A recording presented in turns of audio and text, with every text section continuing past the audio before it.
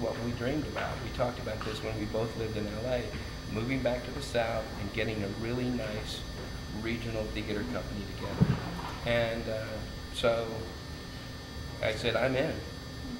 Cool. And then I had to rush home and make all kinds of excuses to my wife about how I had just promised to spend 6 weeks in Bell Buckle every year. Oh yeah, quite a commitment. Okay, so tell us about your role this year, at least the role that you can tell us about. I'll tell you about, you have more than one role. I'll tell you about one of my roles. One of my roles. Aegean is, I like to think, the most thankless role in the Shakespearean canon that actually does more than carry a spear. It's all exposition. It's a difficult role to do, especially in a comedy, because you have the only non-comedic material in the play. It's important material. If people don't know the setup, if they don't know what's happening, they're totally lost for the whole play. So it's important material. And when Lane first said, well, I'd like you to do Aegean, I said, really? Aegean? He said, well, I have something else in store for you too. And I said, yeah, but Aegean, I don't know. It's kind of a waste of an equity contract. You know, and he said, no, I really want you to do it. And I said, oh, I don't know, that 2 pages of exposition, that long monologue. He said, oh, you don't have to learn that. What? Matt Carlton has written a song. I said, oh, I'm in, because I love Matt's work. Matt does tremendous work with music. And I said, well, then I'm in, sure. And I've loved it. I've actually had a lot more fun with it than I even thought I would. Okay. Now, I see from your biographical information that you also collect comic books. Yes, among other things. That piqued my interest, loving comic books too. What is your most valuable? Probably the most valuable comic books I have would be Secret Wars #8 and Amazing Spider-Man 252, because both of those were the first 2 instances of the black costume, which became the symbiote, which became Venom. Right.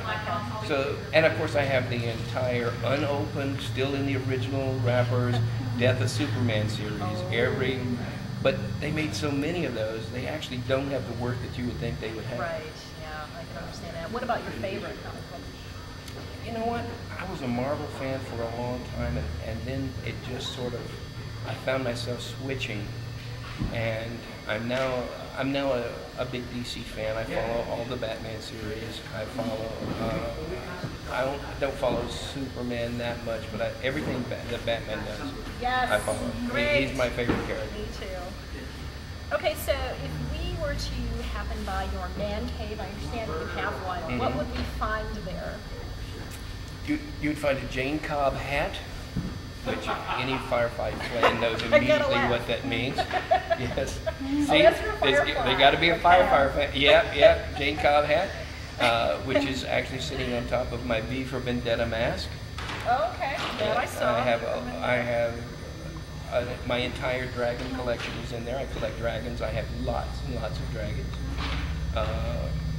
You would also find the prop bottle that I used when I played Sir Toby Belch in Twelfth Night at the Nevada Shakespeare Festival. You would find one of my bonsai plants, the only one I have that can be kept indoors. And just lots of geek stuff, A bat plant hanging from the ceiling. Yeah. Cool, okay. Now, I understand that you are also an ordained minister in real life. Yes. So, looking back on your career and even your current roles, are there certain roles that you've had that have, more than others, perhaps allowed you to express your faith? I mean, I've played ministers and priests, Preacher Hagler, of course, and others, but I directed a production of Creation of the World and Other Business. But it's interesting because somebody asked me this question or a similar question, and it turned into a thesis paper for his project, because I consider theater to be sacred. We are doing something. People come to the theater and maybe they didn't have a good day.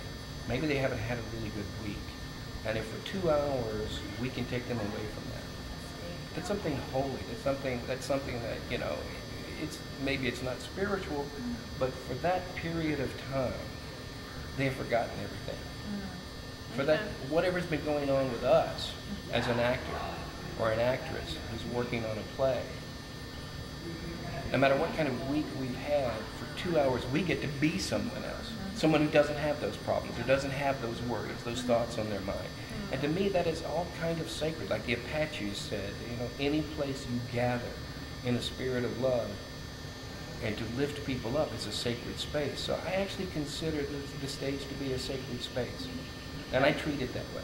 Wow, great. You wouldn't know that from watching me on stage with some of the antics that I pull, but I do. Okay.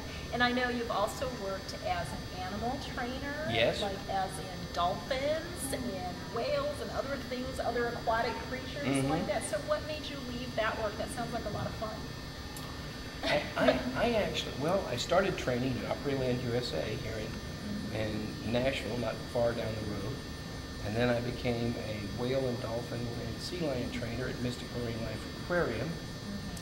And from there went on to be the first animal behaviorist on staff in a zoo in the United States at the New York Zoological Society, the Bronx Zoo.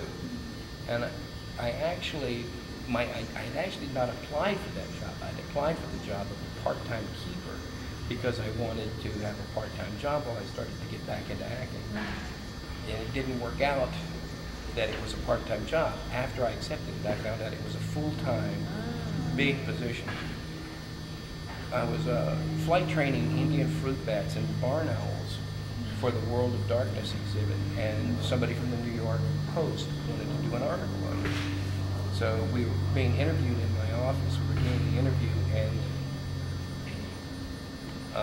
I said, do you mind if I call my answering service for a moment? He said, no, not at all. So I called my answering service, and he heard me taking down information that I had an audition for a Woody Allen film. Oh. And he said, so you're auditioning for a Woody Allen film? Are you an actor? And I said, yeah, I am. And so he then said, well, what else have you been doing?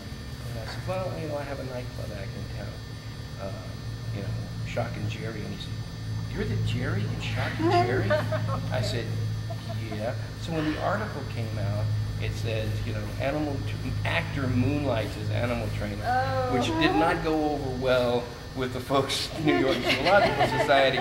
So I didn't really have a choice about ending that career. And it was the best thing that happened for me, because right after that, I got my first really big job and joined the Screen Actors Guild, which I've been a member of ever since. And actually, I'm on the council for North and South Carolina through the Florida branch, and on a couple of national committees with Screen Actors Guild. What was the Woody Allen film? The Woody Allen film was Stardust Memories. Okay. Oh, okay. I've seen a few of his, but I'm not familiar with that one. Well, if you watch it, and you watch really close, you can see my nose for about 5 seconds.